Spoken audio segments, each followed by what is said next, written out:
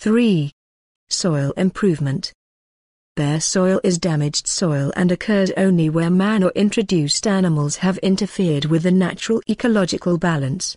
Once soil has been bared, it is susceptible to further damage by the elements, sun, wind or water, or a combination of these, or overridden by flat weeds. Thus, the use of the conventional plough in cultivation not only damages soil life processes, but may cause more extensive soil losses. The three main approaches to minimal soil loss in agriculture are L. Growing forests and shrubberies to protect the soil, L. Using ploughs that do not turn the soil, and 0. Encouraging life forms, especially worms, to aerate compacted soils. All of these processes have the same result: soil aeration and safe nutrient addition. In order, they are termed reforestation, soil conditioning, and mulching or composting. The first two deal with large areas, the last with small areas. Forestry and soil conditioning produce their own mulch, while mulch can be applied to small gardens. Often, the pest plants of which we complain, lantana, gapeweed, blackberry, mullein, thistle and so on, are the attempts of damaged soil to produce a plant matter that will prepare the way for phase 1 or crop. They are an indication that damage has occurred, that we have gone too far and have lost control of the land. The initial step taken by the Chinese, setting out on their great work of desert reclamation, is to mat the dunes with willow and straw. The trees follow, weaving a mat of roots and leaves that stop water and wind erosion, and even, in the case of bamboo root drafts, moderate the effect of earthquakes on their dwellings. 3.1 Broad-scale soil improvement. Both P.A. Yeomans and Jeff Wallace, of the Kiowa Valley, have evolved broad-scale management of soils, to return them to productive and stable use. Neither have been knighted, made national heroes, nor even invited to take up chairs at leading universities concerned with the environment, but that is to be expected. Australia ignores her innovators and sends instead for overseas experts. The importance of keyline, and the tools developed by both Yeomans and Wallace, is that concreted, unproductive and sterile soil may be quickly rehabilitated. Using either Yeomans' Boonipe Slipper Imp Shaker, aerator or Wallace's soil conditioner or both, the result is that compacted soil is lifted gently, not turned over or reversed, aerated and loosened. Rain penetrates and is absorbed, soil temperatures rise, roots grow and die to make humus, weak carbonic acid from air, rain and roots dissolves nutrients from the ground, and the country comes to life again. Apart from an initial top dressing of phosphate or grossly deficient trace elements, no further top dressing is used. When, after a few treatments, a black soil has redeveloped to 9 deep, trees and crops can be planted with assured success, and in the case of tree crops, the treatment gives permanent rehabilitation. I cannot think of a single political decision which is as important as the decision of such men to restore soil, for it is the product of the soil that allows politicians to survive, as Sir Albert Howard has so clearly demonstrated. Such achievements should be available to the world, and their inventors set free as national teachers, to broadcast their skills where they are needed in the Third World. Both Wallace and Yeomans have shown that in a matter of 2 or 3 years, soils which take a century to evolve under forest can be recreated by man. Wallace has recorded temperature rises of up to 11 C in soils under his reconditioned forest. Yeomans has shown how water for every farm and clean water at that, is a result of keyline. Clean water and healthy soil. These are the foundations of human and social health. Forget chlorination and the welfare state and go to the heart of the problem: the basic resources of a nation.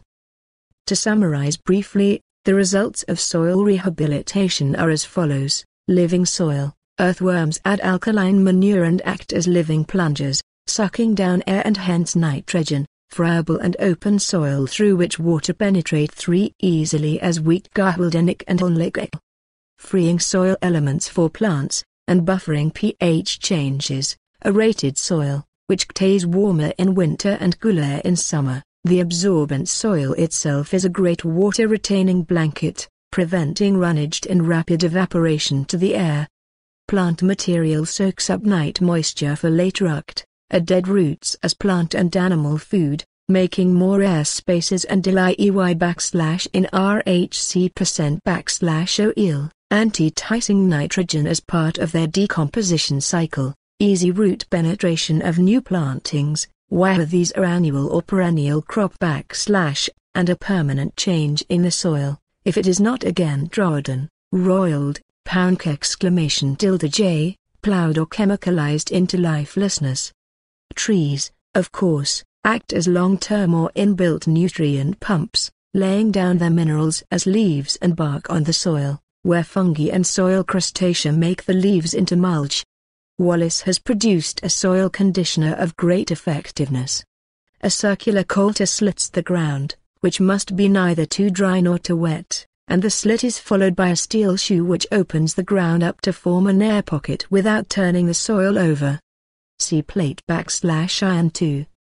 Seed can be dropped in thin furrows, and beans or corn seeded in this way grow through the grass to make a bumper harvest. No fertilizer or top dressing is needed, only the beneficial effect of trapped air beneath the earth, and the follow-up work of soil life and plant roots on the reopened soil. Graphic illustration of the effects of such measures on soil temperatures occur on frosty nights. Aerated soils are frost-free while compacted soils are easily frosted. Wallace clearly demonstrates this effect by growing tropical crops in his QR Valley farm, only 40 miles from the snowline in winter. There is only one rule in the pattern of this sort of ploughing, and that is to drick your tractor or team slightly downhill, making herringbones of a land. The spines are the valley 3 and the ribs slope out and down slope. As Jeff says, even a child can keep a machine traveling slightly downhill. The soil channels, many hundreds of them, thus become the easiest way for water to move, and it moves all earth from the valleys and below the surface of the soil. Because the surface is little disturbed, roots hold against erosion even after fresh plowing, water soaks in and life processes are speeded up. A profile of soil conditioned by this process is illustrated in Figure 3. Wallace sees no point in going more than 100 mm in first treatment, and to 225 mm in subsequent treatments. The roots of plants, nourished by warmth and air, will then penetrate to 30 cm or 50 cm in pasture, more in forests. For disposal of massive sewage waste water, Yeomans recommends ripping to 90 cm or 1.5 m, and a trial of this system is being made at Maryborough. Below sewage lagoons. I have scarcely seen a property that would not benefit by soil conditioning as a first step before any further design input. Only very stony or sandy soils cannot be effectively treated. Here, soil treatment is mainly by biological means, but it can in fact be used on football ovals to prevent soggy compaction without seriously interfering with usage. In the same way, pasture and crop do not go out of production as they do under bare earth plowing with conventional tools, and the AVE processes suffer very little interruption. For small gardens of compacted earth, Yeomans recommends driving in a heavy fork and gently levering the soil until it cracks open. 3.2 No tillage cropping.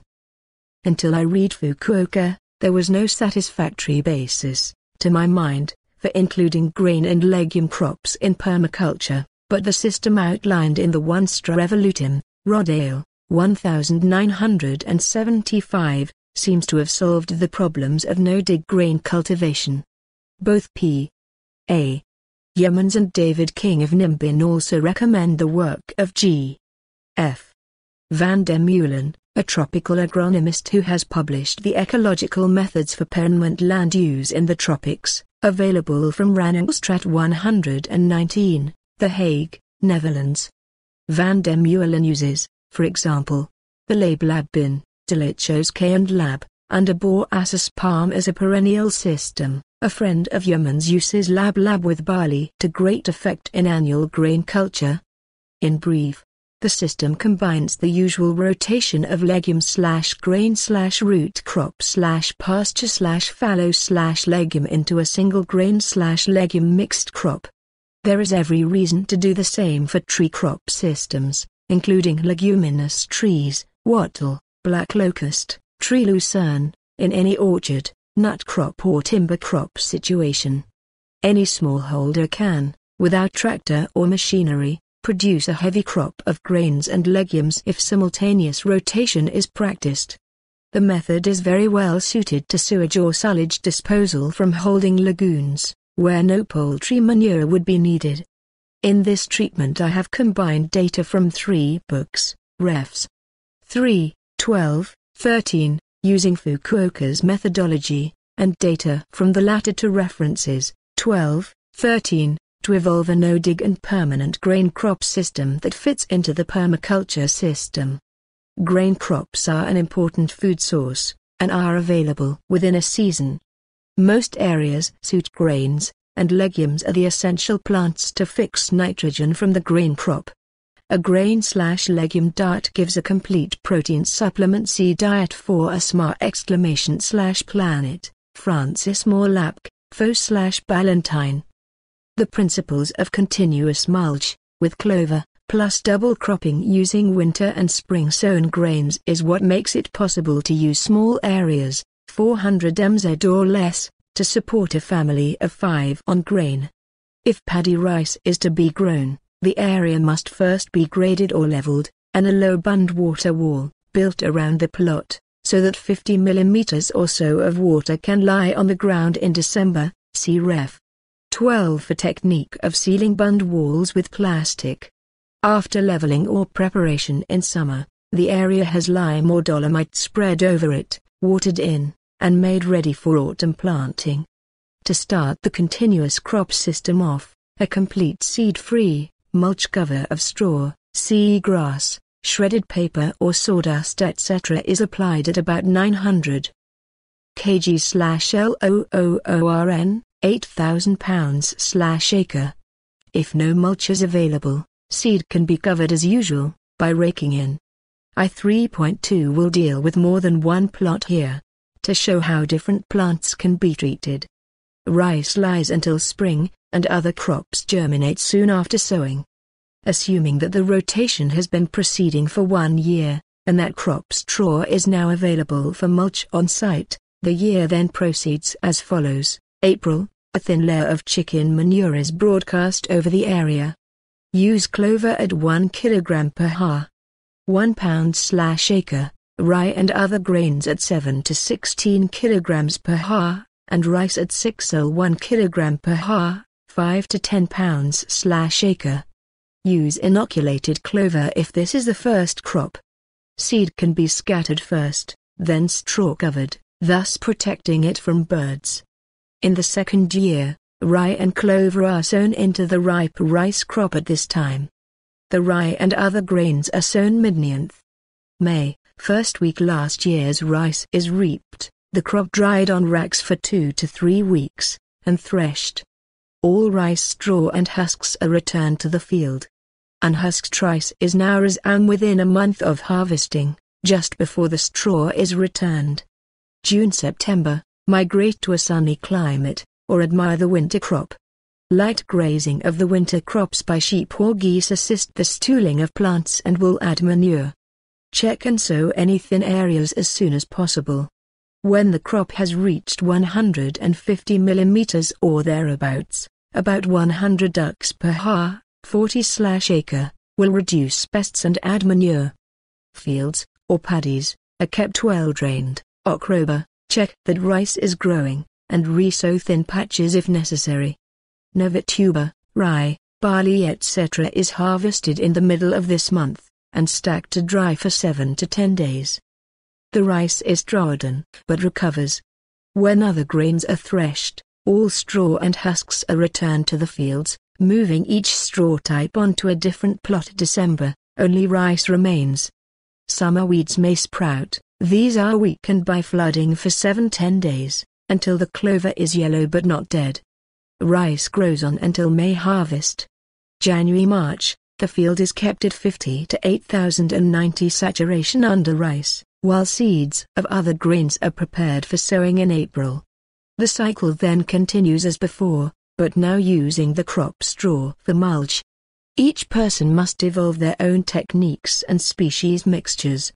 But once a cycle is perfected, there is no further cultivation, and straw mulch is the only weed control. It helps if the area of buns around the crop is planted to coprosma, comfrey, citrus, mulberry, lemongrass, tree lucerne, pampas, or other weed-controlling shelter plant. Mulch with sawdust under these borders to prevent weed reinvasion from the buns or surrounding land. Where a paddy is not possible, dry land rice or other grain species can be used, and spray irrigation replaces summer flooding. In monsoon areas, summer rain should suffice.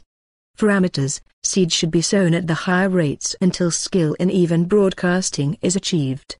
Mechanical spinners can be used for larger areas. Where rice cannot be grown, for example very cool areas, other grains may be substituted and short-term cycles may be invented. Spring wheat or corn sown in September, for example, with oats, barley or wheat as winter crop. Other legumes can also be tried. Logsn 12 gives sources for seed and small machinery and data on home processing for threshing, husking and grinding.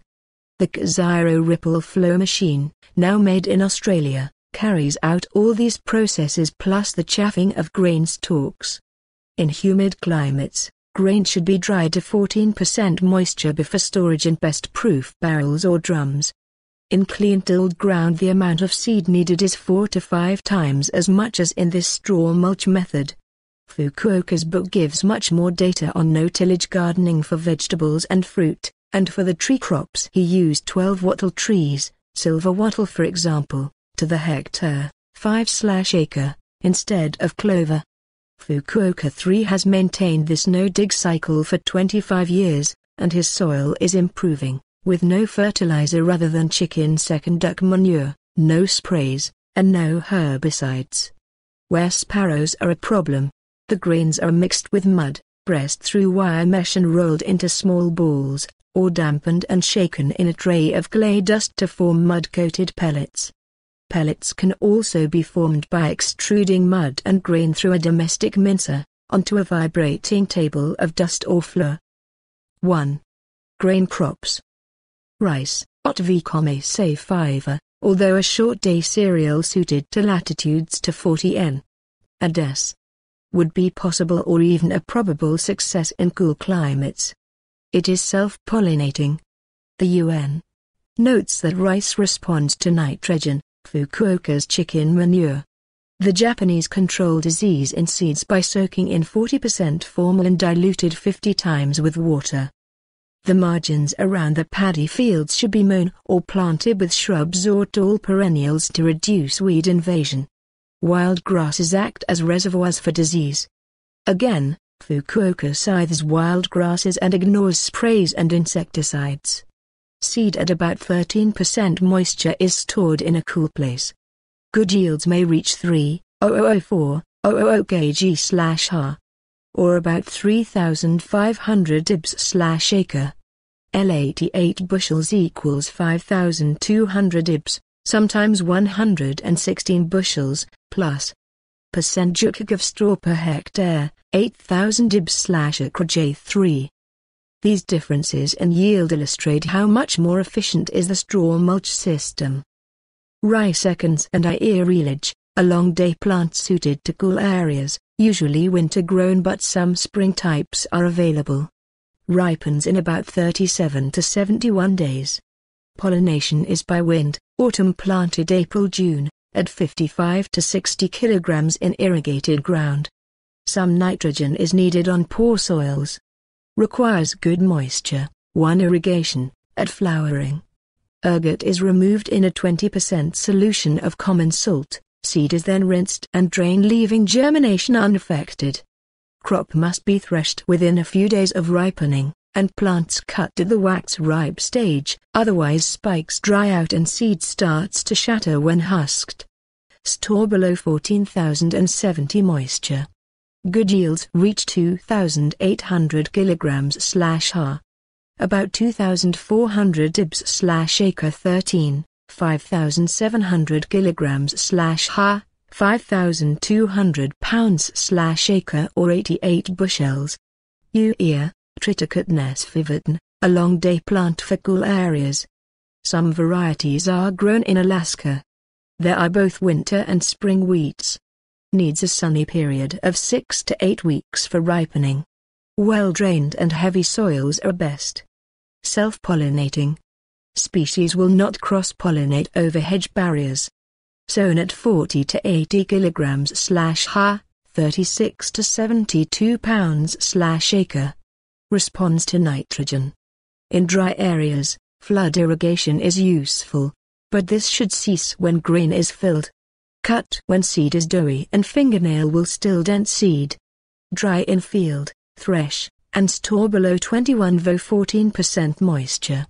Good yield is 1,100 kg/ha, 1,000 ibs/acre. 13. Barley, Horticulture vulgar, a long day plant for cool areas, subtropical to Arctic.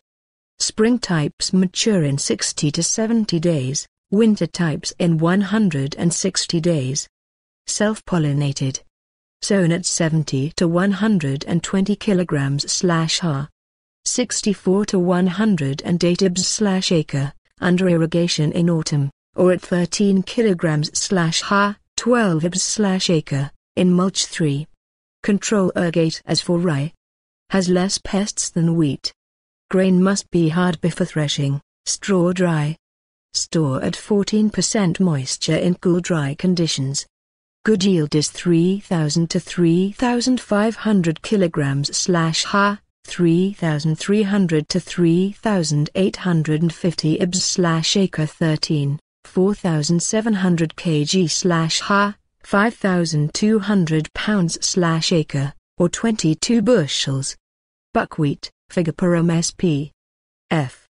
Esculentium, F. Tartaricatum, F. Etnagenitatum, suits a wide range of climates. F. Esculentium is best for cool moist climate. Wide range of soils, even in fertile and poorly tilled or acid soil. Pollinated by insects, needs, and is liked by bees, at 2 hives per ha. Frost tender. So only after all frost danger is past at 25 to 40 kilograms/ha, 22 to 36 pounds/acre, not more, or less seed is produced. Lime may help, food diseases. Normally harvested at 10 weeks, when seed at base is fully ripe. Threshes easily. Seed may be dried on floor. Good yields 42,004,400 kilograms/ha, 3,800 to 4,000 pounds/acre. An excellent green manure for poor soils. Oats, Avena sativa, A. Byzantina, long day crop of winter and spring varieties, best in cool 3.2 climate. A. Sativa best winter crop in cool areas. Neutral soils of many types, dry loam best. Self-pollinated. Lodges, falls, with high nitrogen, so needs less of this than other grains. So at 5,200 kilograms/ha, 45 to 180 pounds/acre, in September-October for February-March harvest, or in autumn for winter varieties. Water needed at flowering. Harvest when straw still a little green, grain at hard dough stage. Store below 14% moisture. Good yields at 3,000 kilograms/ha, 2,700 pounds/acre. Quinoa, Chenopodium quinoa or canua, c. Pallida, grown in S. America are high altitudes, Peru, Argentina, c. Quinoa ripens in 135–145 days, canua in 165–172 days. Tolerant of soils and salts. Spring sown at low 15 kilograms/ha, 9 to 13% pounds/acre. Birds a problem. Plants are pulled when seed resists finger pressure. Pile in stacks to dry. Good varieties, 1,000 varieties available. Yield 2,000 to 3,000 kilograms/ha, 1,800 to 2,700 pounds/acre. I. Tef, Eragrostis riff, neutral day length. White-seeded types suited to summer dry season, brown-seeded to summer wet seasons.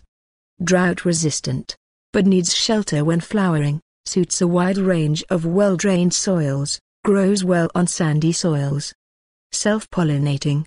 Sow in spring for autumn harvest at IO 12 kilograms/ha, 9 to 11 pounds/acre. Thin if necessary. Harvest when green panicles turn grey. Yield 2,000 kilograms/ha, 1,800 pounds/acre. A millet, red millet, white millet, broom corn, treat as for maize, below. Planting soaked seed 10 days later than maize at 9 kilograms/ha, 8 ibiscre. All varieties grow quickly and need little water. A good crop to use where other grains have missed in earlier plantings. Cross or self-pollinating. Harvest when seeds are ripe, hang heads in barn. These can be fed directly to poultry, like sunflower heads. Seed stores well. Birds are a PRC/BM with miller crops. Poultry appreciate seeds. Maize or sweet corn, popcorn, as ways, a short gay plant, yet suited to 40% or N. And subtropics. Stands slight frost only. Varieties seed from 50 to 130 days. Prefers well-drained, neutral soils. Cross-pollinated by wind, so needs tall windbreaks to keep varieties pure. Often followed by wheat or barley, rotated with peas, peanuts, soybeans. So November-January when oak leaves are as big as squirrel ears, or soil temp. Is 60' at 15 to 30 kilograms/ha, 13%/27 pounds/acre. Thin if necessary, to 1,200 to 1,400 plants/ha, 490-560 plants/acre. Needs less nitrogen, more phosphate and potash than other grains. Irrigation at dry periods increases seed yield. Sweet corn harvested at milky stage and frozen, or seed cobs allowed to dry on plant. Can be stocked in fields, husked and fed on cob to poultry, pigs, or the seed may be stripped off and stored. Yields 1,200 to 1,500 kg/ha, 1,100 to 1,350 pounds/acre. It is also possible to graze off the lower leaves with lambs, and then turn pigs into the field to harvest cobs. Cattle and poultry will scavenge remains, if any, but then few stalks are left to mulch, and straw must be borrowed from elsewhere. A good interplant for this grain is climbing beans, twine on corn stalks, or broad beans. Melons or pumpkins can be produced at ground level in sunny areas. 2. Pulse and legumes, hedgerow and oil plants. Broad beans, Vicia, long day, cool climate plant. Frost hard. Lime heavy loams, drain well. Bees help seed set, but self-pollinated. So April-June at 200 kilograms/ha, 180 pounds/acre, 35 to 40 plants/m. Some manure important for phosphorus, or rock phosphate. Cut before top pods ripen, stack to dry. Yields 1,500 kilograms/ha, 1,350 pounds/acre. As well as seed, tops can be used as a green vegetable, and young top pods eaten green as they form. If stems are hard cut after harvest, they resprout the following autumn. Vetch, Vicia spp. Especially V. Ervilia, long day cool climate pulse, grows on dunes, wet soils. V. Punica best for heavy soils, V. Ervilia for cold resistance. Produce more seed on less fertile soils. Self-pollinating, but helped by bees. Often followed by maize, wheat, or can be mixed with barley, oats, rye, or wheat. Sow February-April or as a winter crop at 40 to 50 kilograms/ha, 36 to 45 pounds/acre, or 20 kilograms/ha, 18 pounds/acre, with 40 kilograms, 36 pounds, of grain oats, 80 kilograms, 72 pounds, of rye. Best sown with oats, as seeds mature together. Not usually irrigated. Cut when lower pods ripe. Ervilia is the later ripening variety.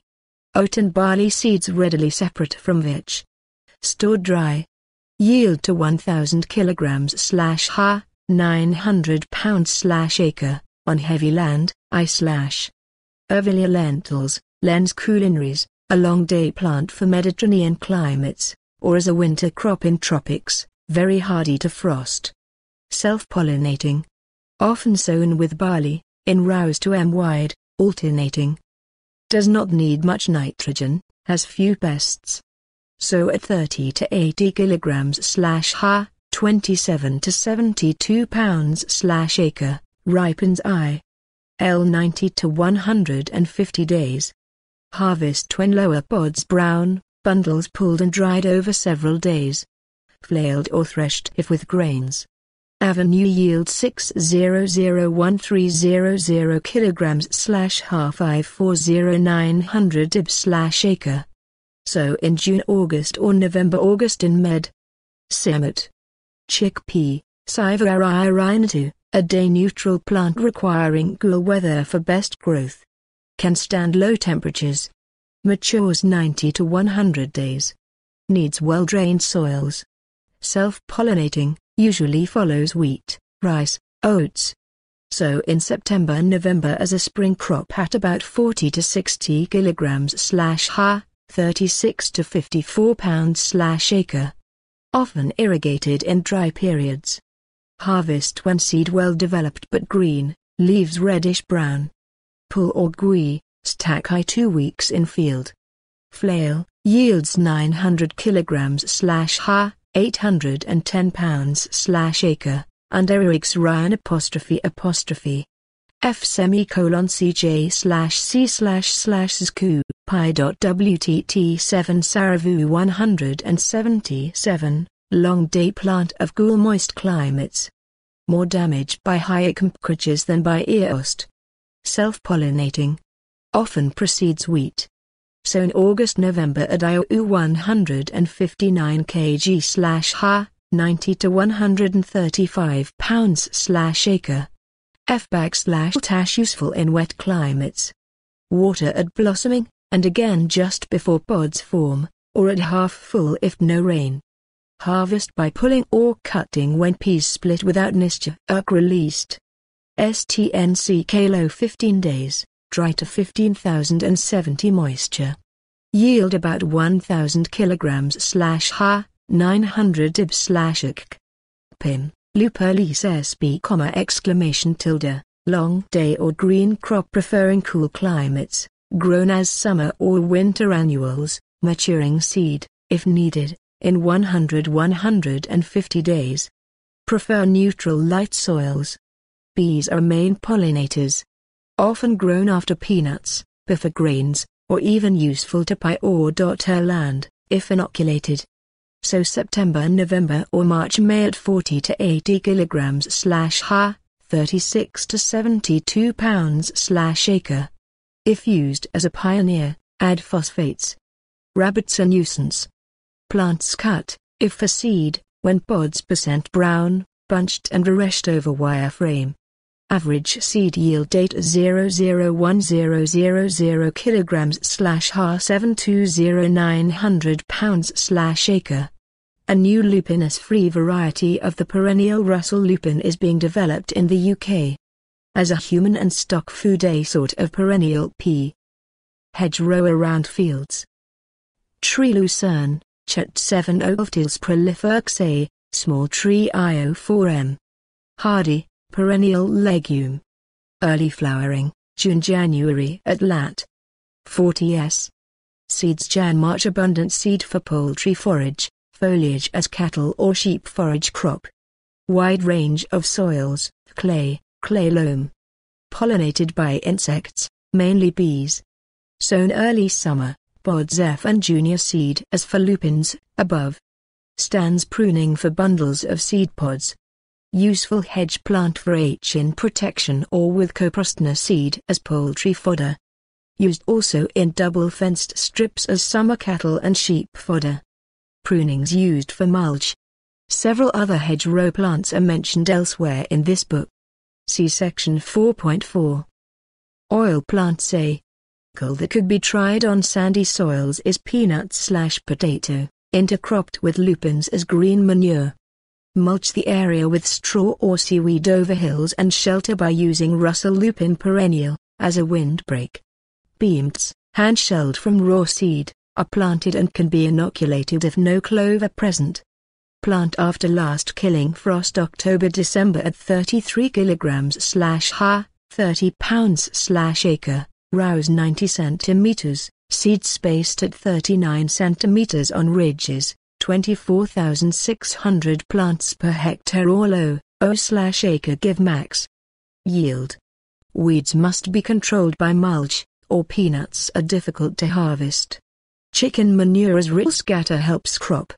If rain poor, irrigate every 10 days after flowering. Plants are lifted when leaves yellow and some pods are brown on inside surface, about 120-40 days. Need plowing on heavier soils, can be pulled in sandy soils, dried and stripped, oil and seed crop. Modifications to the above systems must be worked out locally, preferably on a small scale, mowing weeds instead of flooding paddies, for example. Further helpful data is given in Phillips, S. H. and Young, H. M. This book, although oriented to heavy machinery and sprays, gives some useful hints for no-tillage farmers. For example, rye and wheat are broadcast into soybean crops when the leaves on the latter begin to fall. The falling leaves hide the seed from birds. Soybeans, or other legumes, are broadcast into the stubble of oats, barley, wheat, or rye, as is Lespedeza, which is autumn harvested. Peas are planted after corn, and green peas are followed by corn. Other crops suited no-tillage are cucumber, watermelon, tomato, cotton, tobacco, sugar beet, pepper, vetch, sunflower. Soybeans following grain are planted the last week of May or up to 3 weeks later in straw mulch. The rather mind-boggling problem is to work out useful permutations on the method.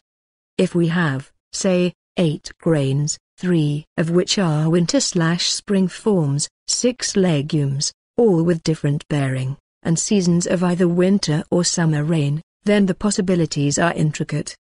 Other complications are dry land, spray-irrigated and paddy field systems. And, in the case of any but paddy crops, the potential for integration with perennial or tree crop systems. It remains to run trials. One limitation is that spring straw cannot be strewn over the seed of the same crop, and so transmit disease, whereas straw put on in autumn or midsummer rots before the spring crop shoots. There are, then, a confusing number of possibilities to try, and the best way, proceed is to map the sequences on paper for a number of small garden plots. Try these for your area, and only proceed to broad-scale trials when the trial sequences have proved successful. There is, however, no doubt in my mind that we can evolve several permanent no-tillage rotations with modest trials. What we omit here is the 2 to 4D or paraquat sprays, which are the basis for no-tillage where the high-energy, low know-how and agribusiness operators use it. Fukuoka controls weeds and pests by natural means, frogs, spiders, straw, flooding or cutting. Labor in the system is minimal, and we hope that many people will run trials on a backyard basis, with chickpeas, lentils, beans or lupins as alternative legumes. Feedback on results would be much appreciated, and successful trials will be published in the Permaculture Quarterly. Why reference 3 books on grain crops? The comparisons alone are interesting. The FAO Bulletin and Phillips and Young could be characterized as consciously inorganic, Logsdon as consciously organic and Fukuoka as non-consciously organic. I think that the sequence is one of evolution in approach and process. The yields increase as the understanding increases, and that about sums it up. Fukuoka has stacked crop rotation by sowing into the preceding crop, and using white clover as a permanent base. Logsdon has rotation well worked out, but separated in time. The FAO has some ideas of rotation, but no system is offered. Just as Fukuoka stacks his grain/legume system, so he stacks his citrus/wattle system. It is in this collapsing of the time for successions that he shows sophistication, order in time by apparent disorder in space. So it is with all truly creative syntheses. 3. Distribution of yield. The concentration of yields into one short period is a fiscal, not an environmental strategy, and has resulted in the feast and famine regime in market and fields, with consequent high storage costs. Our aim should be to disperse yield over time, so that many products are available at any season. This aim is achieved, in permaculture, in a variety of ways, by selection of early, mid and late season varieties, by planting the same variety in early or late ripening situations, by selection of long-yielding species, by a general increase in diversity in the system, so that leaf, fruit, seed and root are all product yields, by using self-storing species such as tubers, hard seeds, nuts or rhizomes which can be dug on demand, by techniques such as preserving, drying, pitting, and cool storage, and by regional trade between communities, or by purchasing land at different altitudes or latitudes. 3.3 Sheet mulch for home gardens. Although there was a description of sheet mulch for gardens in Permaculture 1, p. 93, this technique has brought up many questions which I hope this account will answer. The technique is figured in Figure 3.3, and similar methods are described by Ruth Stoughton together with others, published and unpublished, all of whom have their variations. A video film of the author demonstrating the process is available from Wait, West Australia Inst. of Tech. Perth, contact Barry Oldfield, or via Smith's Bookstore, Canberra, contact Harry Smith. Now, the first thing to say about sheet mulching is that it saves a great deal of labor, and a great deal of water, while dispensing with material that normally goes into landfill. Thus mulching also saves money for public authorities, and produces an excellent soil. Another appeal is that the system is still-free and suppresses all weeds, ivy, onion and spear twitch, kickle and buffalo grass, docks, dandelions, oxalis, onionweed and even blackberries. Before starting, plant any large trees or shrubs from the nursery as usual. The first step, Figure 3.3, is to sprinkle the area with a handful of dolomite and a handful of chicken manure or blood and bone. The latter to add nitrogen to start the process of reducing the carbon in the following layers. Don't bother to dig, level, or weed the area. Your first attempt should be very close to the house, preferably starting from a foundation or path which is itself weed-free. Thus, you are protected from invasion of weeds from the rear, so to speak. Now, proceed to tile and overlap the area with sheet mulch material. This can be cardboard, wallboard, newspaper, old carpet, underfelt, old mattresses or clothing, rotted palings or thin wood. If you have a garbage pail of non-noxious wastes like tea leaves, peelings, leaves and small food scraps, scatter these first, for the worms. If you have a source of weed seedy hay or like material, bury this also below the overlapped material, so that no weeds follow on. Cover the area to be mulched completely, leaving no holes for weeds to poke through. If you have a valuable tree or shrub in the way, tear paper half across and pull it around the stem. Serve another, at right angles to the first. Go on, leaving only valuable plants, some dandelions, clover, useful small plants, with their leaves poking out. Water this first layer well, and then apply, in sequence, 75 mm of either horse stable straw, poultry manure in sawdust, seagrass or seaweeds, zero leaf mold or raked leaves or any of these mixed. All of these are manurial, or contain essential elements. All hold water well. Follow these with dry, weed seed-free material on top, 150 mm of either pine needles, casuarina needles, rice husks, nutshells, seagrass, sozura. Leaf mold or raked leaves, cocoa bins, dry straw, not hay. Bark, chips, or sawdust or any of these mixed. Finish. Water until fairly well soaked. Always put at least 225 mm of cover over the paper, cardboard etc. 300 mm is better, 375 mm too much, less is of no use, so do a small area very well, not a large area thinly or sloppily.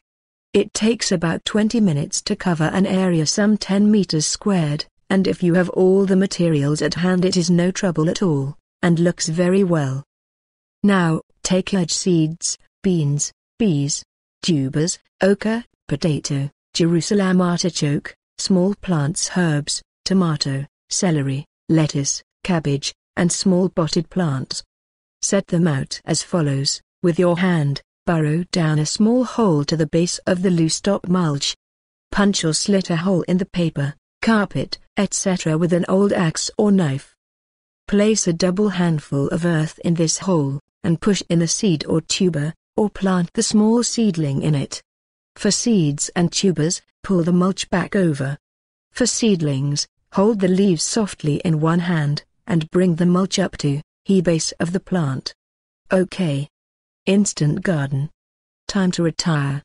An important thing to do is to quite fill up the area with plants, according to the prior planting plan you had worked out on paper. For instance, chamomile and thyme near the path, larger herbs behind them, marjoram, sage, comfrey, potatoes and tubers behind this, small fruits and fruit trees at the outer border. Any holes can be filled with strawberries, cloves of garlic, onion plants, potatoes, or some such useful plant, at random. If you must use small seed, do it this way: pull back the mulch in a row, lay down a line of sand, and sow small seeds of radish, carrot, etc. Cover with a narrow board for a few days, until seeds have sprouted, or sprout them first on damp paper. Then remove the board and draw mulch up as the tops grow.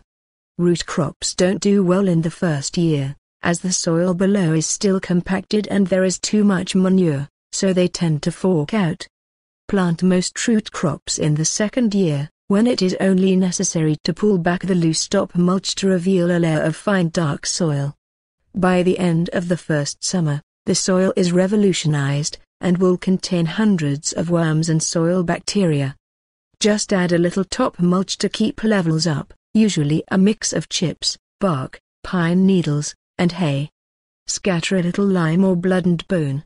For permanent beds, do no more, but annuals need occasional fresh mulch after harvest. Their wastes are tucked under, as are all your food wastes from the kitchen. Worms are so active that the leaves and peelings disappear overnight.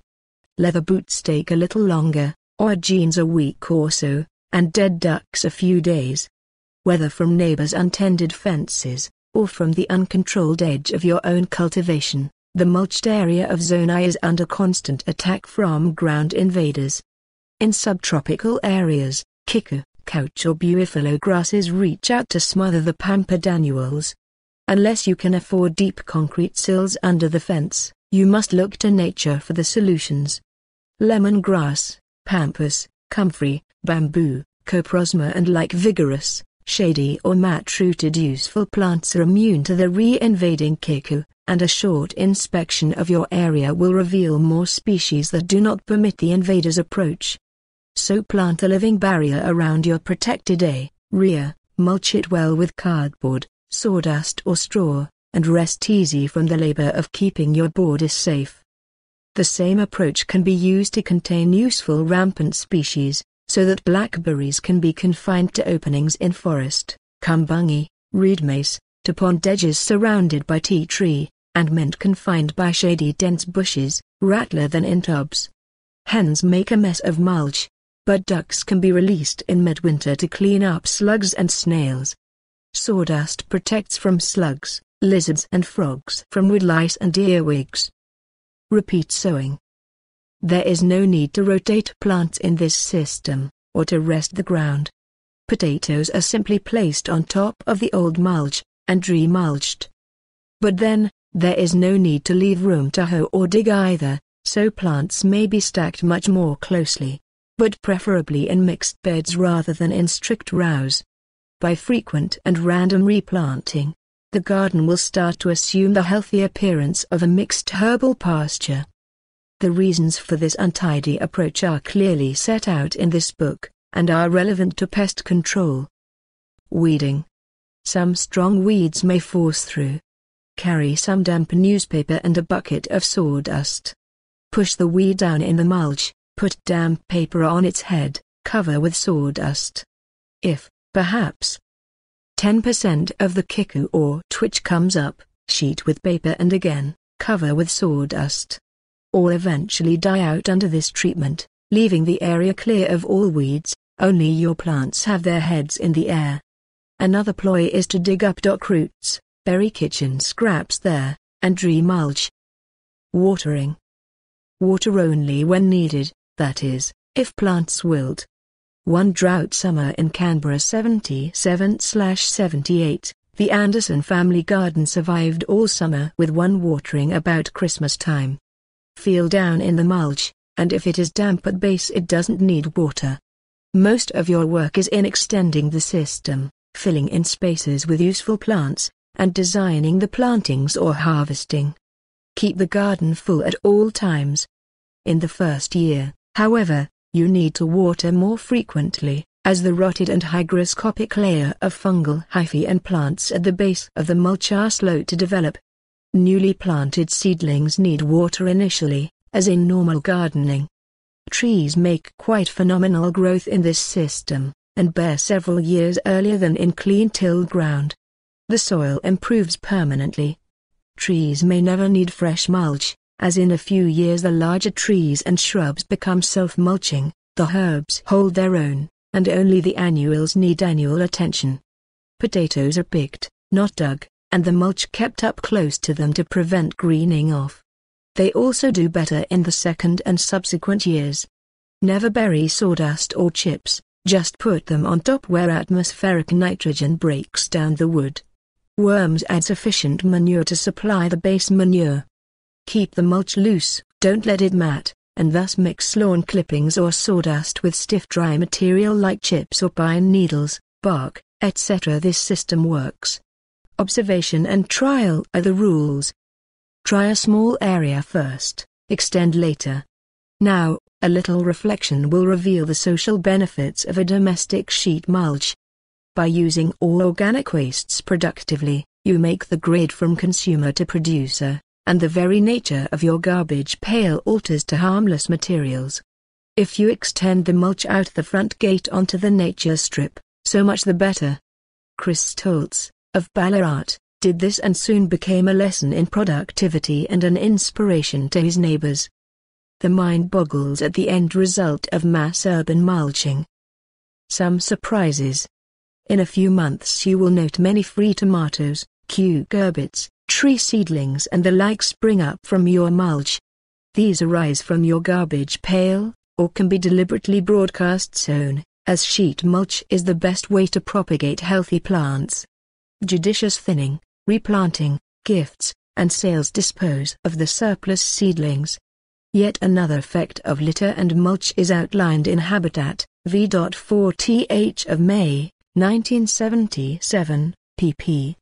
16-17, where the problem of phyrophora, otherwise known as dieback, fire blight or cinnamon fungus, is discussed. Litter and mulch preserve soil organisms, and the steady temperature and moisture conditions which encourage other organisms hostile to the Phytophthora fungi. Burning opposes this effect, which explains why well-mulched gardens are less likely to be affected by disease than logged, roaded and burnt forests, and why potatoes grown in mulch are often disease-free and blight-resistant. Somewhere, never in peasant lands, people started to separate medical, food, honey-producing, aromatic, and annual vegetables into distinct areas. Modern gardening books seem to encourage this, showing neat plans of categorized layout: kitchen garden separated from orchard, orchard from herb garden from annual border, border from pond, pond from cacti, and so on. We recommend a total reintegration as the best method of pest control, stability in system, and beauty in landscape, with rare massed planting for special and pest-free species: bamboo, marigold, gooseberry. 1. Living mulch. Another way to protect desert and tropic soils is to develop a living mulch. Charlie SNCLL, at Wims Creek, WA, writes that he has large orders for Sturt's Desert Pea, for just $1 usage. Ruth Jennifer of Perth, WA, is using Kern DUPR strato, again for M.LCH in which, or through which, she plants a garden. Dolichos species serve the same purpose in higher rainfall areas. If we can develop such nitrogenous shady matting or carpel, and G. Avera H. fertility will build, and we can follow with other species. The leaves and stems of droughted ground cover build a humus in time, and pioneer species can take hold. Fukuoka well describes how he converted hard red clay back to orchard using lucerne as his pioneer species. 2. Stone mulch. In stony deserts or dry slope areas, where surface stone is readily accumulable, stones alone make a permanent mulch around trees. Richard Street Bob Baker, Siway Show, ABC. May 261 H. 79. Instances this technique has particularly beneficent in saplings in desert areas.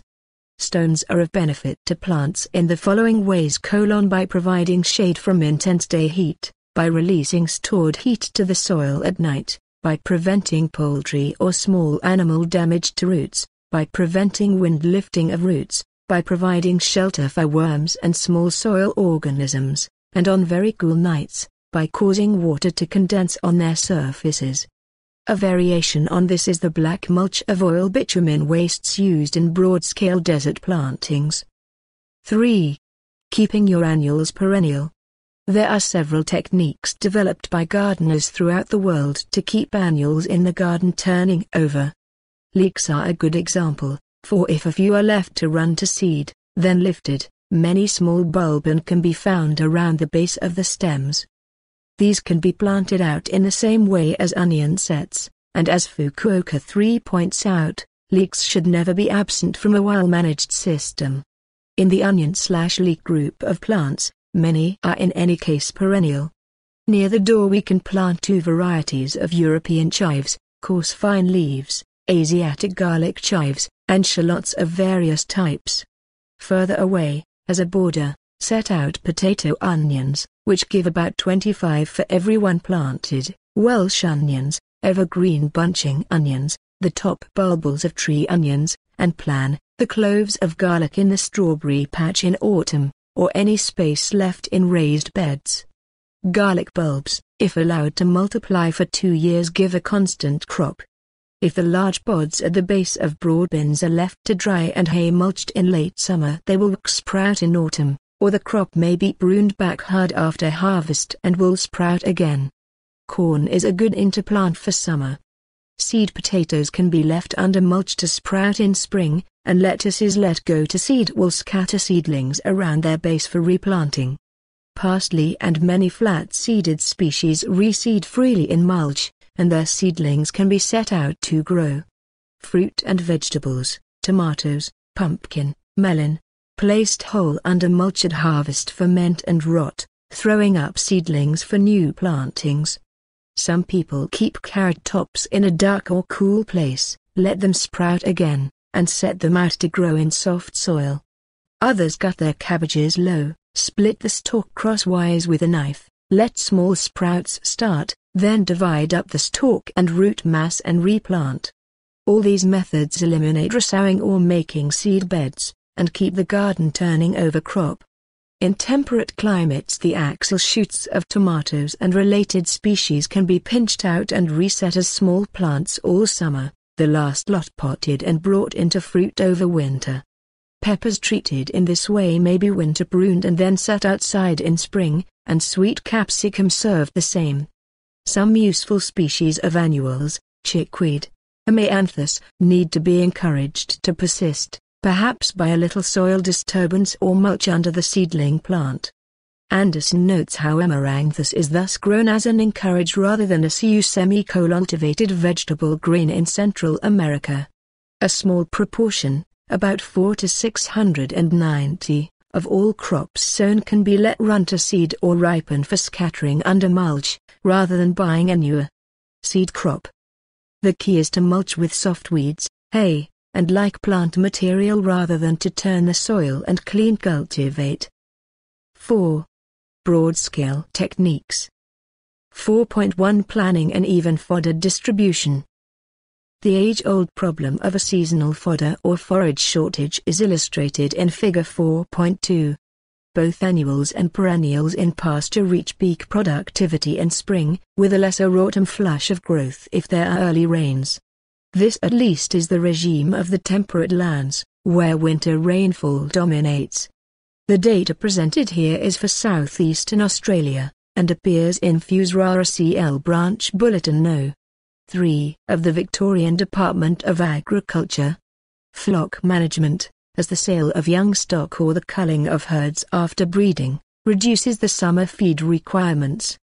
But it is obvious that there is a shortfall in mid-summer and midwinter feed, the former because of summer drought and the latter due to RHC cold and slug growth of plants. It is from data like this that the intelligent agriculturalist can plan tree crop infills 10 lake up RHC gaps that pasture alone EVGS. For example, midsummer feed is provided by carob and honey locust pods, the foliage of coprome, pampas and chetnocerems, and autumn/winter feed by the same foliage plants plus the great variety of oaks, chestnut, and black walnut. Both these types of feed are basically concentrated and high-energy foods, enabling the more efficient use of dry pasture or rank grasses. Traditionally, and in areas subject to drought, the foliage of krajong, willow and poplar has been felled to tide herds over drought. It is far more sensible to use self-feeding systems under forage forest, and to pellet strips of low forage foliage where herds can be turned in for short periods. Schematically we can level out forage production to approximate stock needs, as per Figure 4.14.1. A gradual, 4 to 10 year, changeover to the correct balance of tree crop species would obviate the need for expensive forest harvesters, feed grain storage and processing, and haymaking that is an essential part of pasture-only farming we see today. It also suits the comfort and well-being of animals, who can range into forest when extremes of heat and cold affect them, and occupy pastures in the tolerable periods of spring and autumn.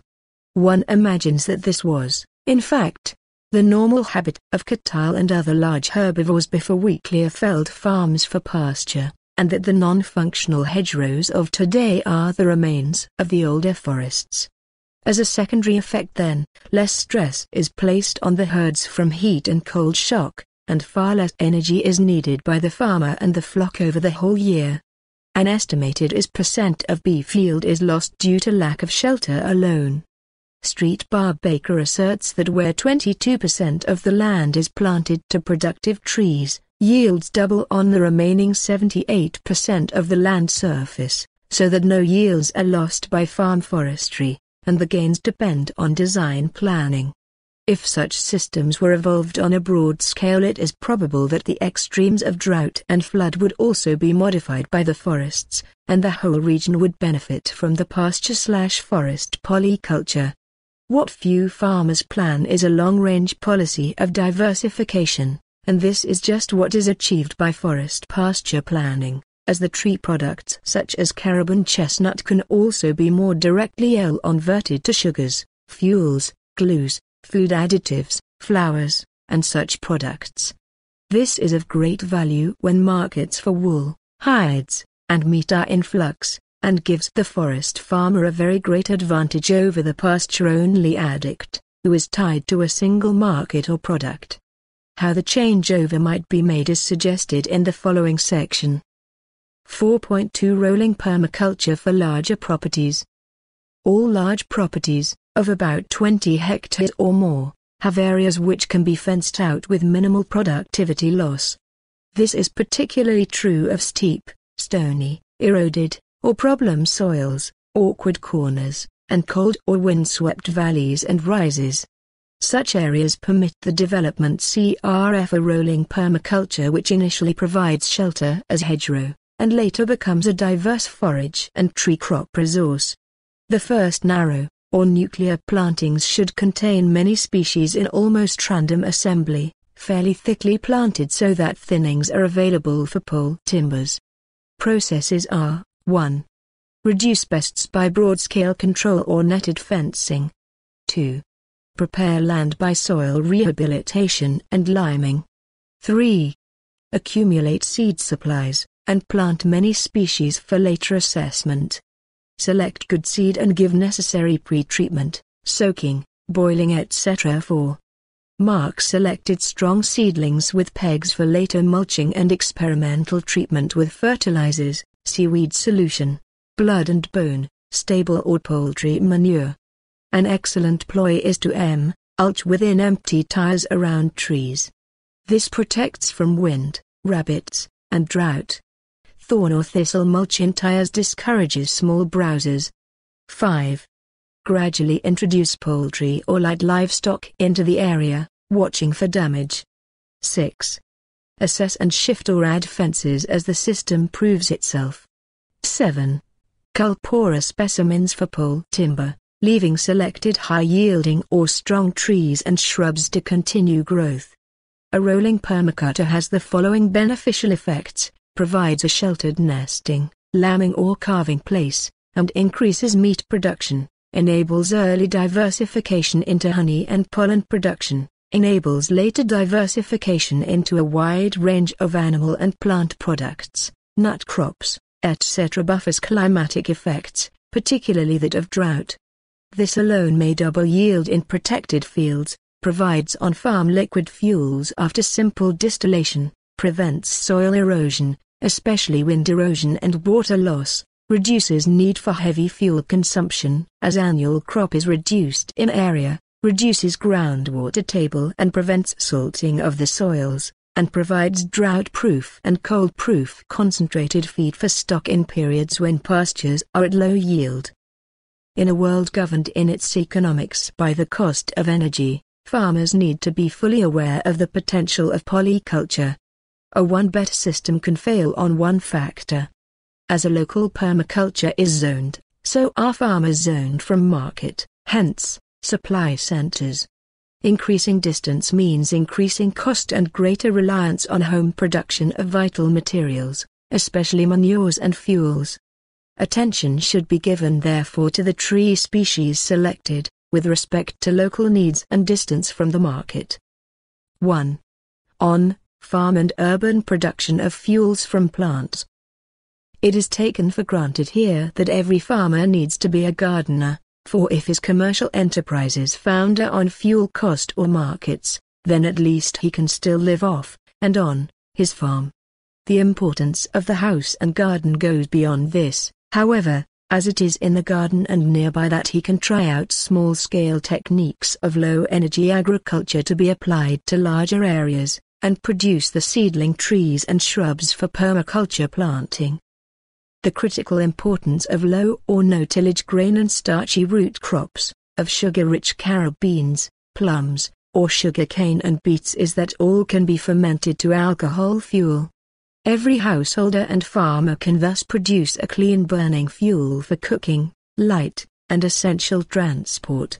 Most areas have legally or illegally a gifted distillation expert, although, not surprisingly, we hear little of this as a government-encouraged enterprise. It is the very basis of self-reliance that is available from such crops, and the payoff is that the protein value of fermented foods is not reduced, but enhanced. Dried waste grains yield 20 to 25% protein. Simple amylase columns, Pipes filled with amylase culture on glass beads or quartzite pebbles. Convert cellulose wastes to glucose, hence alcohol, so that a grinder converts garbage and straw to fuel with no great problem. Housed in a greenhouse, the byproducts are heat and mulch and food. No critical materials are lost, but all products not directly utilized can be recycled via animal feed, pig, worm, fish, to plant food, thus closing a solar cycle that will fuel every tractor or motorbike needed for essential use. The technology is simple, well-known and widespread.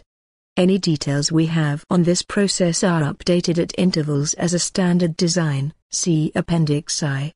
Only very simple tools are needed, mainly tanks. A simple flour and water dough may be used to seal any vents in stills, and it is humbug to pretend that any community cannot easily produce a liquid fuel, plus the basis for stock feeds, preservatives, cooking fuels, and so on. The delay is, one must believe, due only to the unwillingness of public utilities to give up on centralized and polluting power, and of government support for oil companies, not people or farmers. Australia, ABC News, July, 79, will spend $2 to $3 million on PR to save petrol, but the same amount spent on the low-cost $15,000 distillation plants that would make a community or small town self-sufficient is not available. The intention is obvious: we are expected to stick with petrol or gas products, lead and pollution, until the oil companies gain control of alcohol fuels. Most high-performance cars now run on alcohol, as do 60% of Brazil's vehicles. But the pretense is that we need research to develop this in Australia. Hogwash. Again, the only possible response is to build our own local plants and to resist central control, as this would mean great energy waste in the transporting of raw materials to process plant, and alcohol back to farm. On-farm production and roadside sales are the real solution, and one which is now available. Dr. Dick McCann, from the Department of Chemical Engineering at Sydney University, speaking on the ABC Country Hour, July 19, 1979, reports on a simple still he has developed for on-farm use, and gives some yield figures for fuels from crop. He estimates that 5,000 to 8,000 I/ha/annum. 458,720 gall/acre/annum, from sugar beet, and a tenth of that for wheat, 500 L/ha/A45 gall/acre/arm. Thus wheat or grains give a lesser yield, but still give a more useful residue for stock feed. Any area where sugar cane or sugar beet can be grown has the advantage of a product with a direct ferment to alcohol. Grains, wastes and cellulose must go through other preliminary processes such as sprouting, boiling, grinding and enzyme activity to first produce glucose or sucrose before fermenting to alcohol. Any group of farmers could easily fund an on-site tank, as could any small town. About 5 to 10,070 of farmland devoted to fuel production would provide fuel self-sufficiency, with some surplus. Less area would be needed if we develop tree crops, and less again if that crop is carob or sugar-producing tree crop. Farmers and city waste centers are the potential future energy base for essential fuels. For lubricants also, castor oil and jojoba products suffice. With bicycle freeways increased and more efficient trail, canal, and sea transport and solar power, any society would be self-sufficient in the essential transport needs. Like small stills, small hydroelectric plants are possible, though as yet these have not been mooted, although many farms and towns have nearby falling water or swift-flowing streams. Again, the problem is the centralization of power in large utilities. We may yet live to think of the petrol crisis as a blessing, if it leads to sane regional self-sufficiency, or a curse if it leads to the use of atomic power and a desperate scramble for the world's remaining fossil fuel resources. The fact that some 20,000 U.S. farmers now use on-farm stills should put an end to the excuse of further research and any delay in implementation of this renewable resource. On vehicles, Victor Panek of Wisconsin has developed a very light fiber grass car, the body made from local grasses and a modern glue. Fueled with alcohol, this vehicle would serve farm transport needs in both the West and the Third World. Like the old baby Austins, such vehicles need only small, 5 to 7 HP alcohol motors, but modern design gives them greater efficiency than the older vehicles. Perhaps the most cogent argument for alcohol fuel is that the insidious lead pollution from car exhausts is eliminated, thus alleviating health hazards in cities. The long-term advantage is that the heat budget of the planet is not adversely affected, hence the threat of climatic change due to the burning of fossil fuels and the felling of forests is also avoided. Looking at unemployment, there could also be positive spin-offs in this area. Every 6 to 10 hectare devoted to fuel production would support a family, and any farmer would find it worthwhile to employ, or lease out land, for fuel production. The same employee or producer could plant long-term crop in the time available between annual beet or corn crop. Such species as carob would be invaluable for fuel as the beans are 68% sugars. Thus fuel forests could be established on each farm that needed collection rather than annual cultivation and manurial input.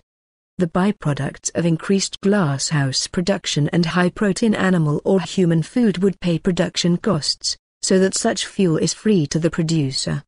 If the monies now devoted to the creation of new, and unpopular, freeways were diverted to local alcohol-producing plants, the evils of unemployment and the energy crisis with its accompanying expensive fuel would disappear, and we would have time to think again. In suburbs, all food and cellulose wastes could be used to generate fuel via amylase columns, and end the humbug of waste disposal costs. Sometimes one can be pardoned for thinking that we are all crazy, or dumb, or that there is a gigantic conspiracy to keep people down and out. I am inclined to think that both factors are operating. 3. Orchards. Except for the scale of the plants, orchards are little different from pastures. The legume/tree mix parallels the legume/grass mix of permanent pastures. Therefore we can best commence any orchard by planting legume small species like white clover, lablab and lucerne, larger acacias, albizzias and locusts, and a scattering of leguminous shrubs. The second element, after legumes, are scavenging poultry. There is no reason at all why the legumes chosen to support the orchard should not also support poultry on range. Even cursory observation will reveal to any interested person that fruit and nut species under which poultry or small livestock, wallaby, sheep, are allowed to range are more vigorous, healthier trees, showing less lichen, dead branches, and very little, if any, insect attack on fruits. Conversely, trees or orchards where cattle or horses are allowed to browse show severe damage and disease. In permaculture then, the orchard is planned as a poultry range, so that the larger perennial legumes locusts, tree lucerne, podlaria, were interplanted not only for nitrogen fixation, and to break up the monoculture, but to provide poultry fodder as seeds and berries. All fruits are useful fodder, but elderberry, mulberry and Craeatagus species are of high value. For some reason, litter under poultry runt trees is more plentiful, that is, natural mulches are thicker, leaf mold is constantly being turned over by hens, suckers from trees are less, and water absorption of the soil better, while grass mats are rare and many persistent weeds are absent.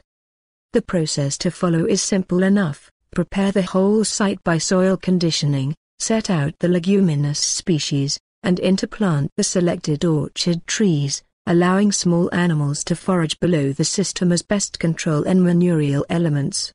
Pigs, autumn, geese, winter, ducks and poultry, all year, are suitable livestock. Tree lucerne, for bees, top trimmed as goose forage in winter, add nitrogen and provide bee fodder, and control ground pasture. Hazel as edge species, small fruit understory, and perennial flower or vegetable crop for inline plantings are also helpful. Trials of black, red and white currants, gooseberries, lucerne, tree lucerne, clover, narcissus, perennial dahlia, Jerusalem and globe artichoke, agni, and the like will reveal successful species for sight.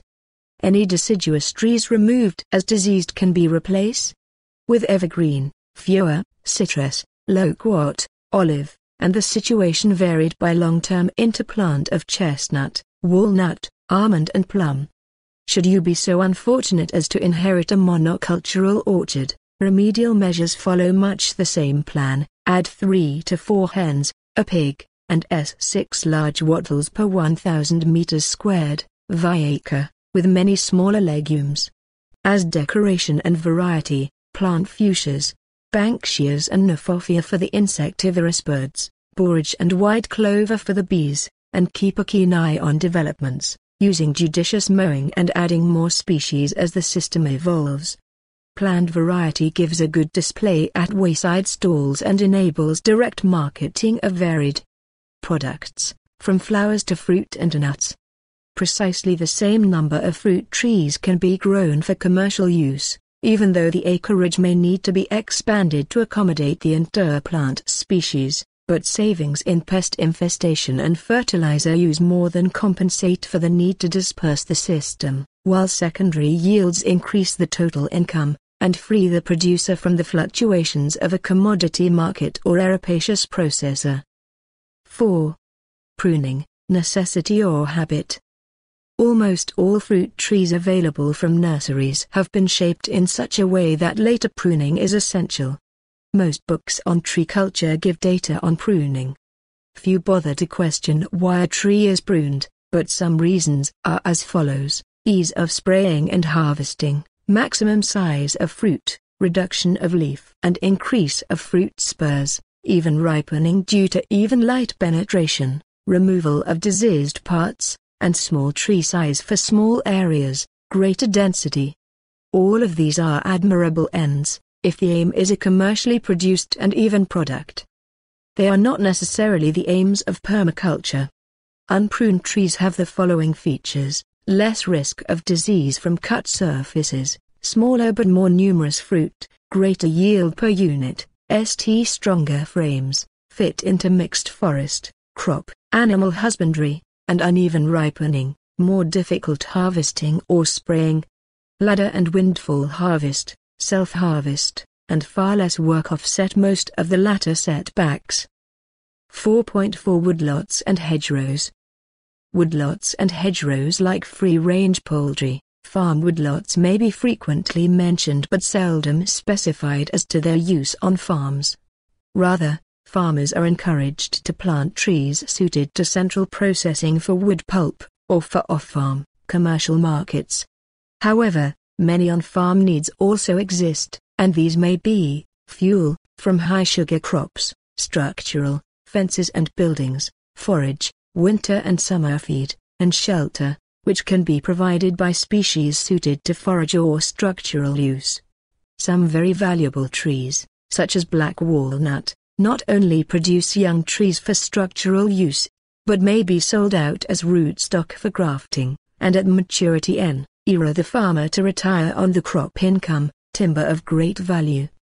Very high durability. 70 years or more in the ground. Strawberry gem acacia, black locust, catalpa, almost all cedars, juniper, river red gum, one pine. Long durability. 30-70 years. Chestnut red mulberry, osage orange bald cypress redwood honey locust white oak Tasmanian torwood macrocarpa oyster bay pine desert oak celery top pine. No doubt this list can be greatly expanded, but from any such list the farmer can choose shelter belt, hedgerow, and cattle or poultry forage species, bee forage and plants which yield foliage or fruit for distillation, as oils or alcohols. Some suit arid, others riverine or coastal conditions. Most of the conifers, are useful mainly as timber, and are therefore less generally useful in the system, as well as being slow-growing. Plant barriers may be erected, with or without supporting fences, for a variety of reasons, to contain or exclude livestock, to shelter gardens and houses from wind, to increase the efficiency of wind and sun, to prevent reinvasion by unwanted plants, and to screen unwanted views and sounds. It is the first of these categories that is most difficult to satisfy. Almost the only tree one know which stops everything, but needs no pruning, is Lycium ferocissumum, or African boxed horn, and it will stop bulls, lions, and weed invasion, resist salt spray and gales, and feed poultry. The latter also disappear into it without recourse. In coastal sandy areas, the crown tends to spread gradually to about 7 m wide, and plants may seed down. But the cost of uprooting seedlings every 50 years or so is small compared with the frequent attention needed to keep less ferocious hedgerows tight. This, then, is the ultimate hedge barrier for broad-scale, large livestock containment. Cautious browsing by stock sometimes occurs, but an established Lycium hedge is a stable, wide fence. In pastures and on heavy soils it has no tendency to spread as seedlings. Lycium compounds or bomas of dead branches will protect plantings of more useful trees, and clipped branches will deter rabbits if strewn around seedlings. Others recommended jujube and Rosa multiflora or Rosa jugosa for equally formidable barriers. Both need hard stopping or pruning in their first few years. Logsdon, that useful man, also reports glowingly on Osage Orangeaux GFS. America, May, 1978. Hawthorn, Crataegus, species live set at 60, 90 centimeters, and later layered or interwoven with dead trimmings, is the traditional livestock hedge of Europe and Tasmania, but needs cutting to shape every 4 to 6 years. All such hedges are made more efficient either by a few strands of barbed wire strained through them in their infancy, by ditch and bank approaches, or by permanent electric wire protection. Logsdon also includes the redoubtable and never-browsed red cedar, the honey locust and shingle oak, Quercus brucaria. Cacti too are effective in dry areas, as are unpalatable or thorny local species. Inside the more impenetrable hedges, only woven or netted palisades repel small livestock, but I have seen these made as tight as baskets in the Caspian Sea area, where living papyrus uprights, interwoven with dead toms, are used. The beautiful Middle European woven fences illustrated by Williams have been duplicated by Tagari, using local wattle, tea tree, melaleuca, or whipstick regrowth, and of course bamboo would serve equally well. Combination weave and thorn quickset hedges are fairly quickly established, but for the non-4.4 grazier, most of us, less fierce hedgerow is needed. Proctor, in his most useful book on garden hedges, gives a wealth of detail and species for a great variety of soils and exposures, with much data on hedge propagation. So much for the exclusion of livestock. We come now to plant barriers as windbreak systems. It is essential that windbreaks do what they are intended to do, that is, break the force of the wind, as well as performing as many other functions as we can build in. Some of these are, act as fire breaks where this is a crucial factor, store up emergency fodder for a variety of animals, make it easier to cultivate, or to use implements, provide bee forage and insectivorous bird cover and nesting sites, give at least some girlwood for construction timbers, contain at least some species which can be used to diversify farm product in emergencies, and conserve soil and clean runoff water, and prevent erosion. The shape of the windbreak should be very much that of the sun trap shown in Figure 4.5.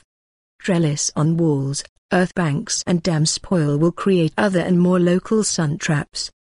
When we come to productive wind shelter, cattle excluded, mixed hedgerow of Prunus, Crataegus, Coprosna, Millis, crabapple, hazel, bamboo, fuchsia and vines are wonderful wildlife and forage habitat.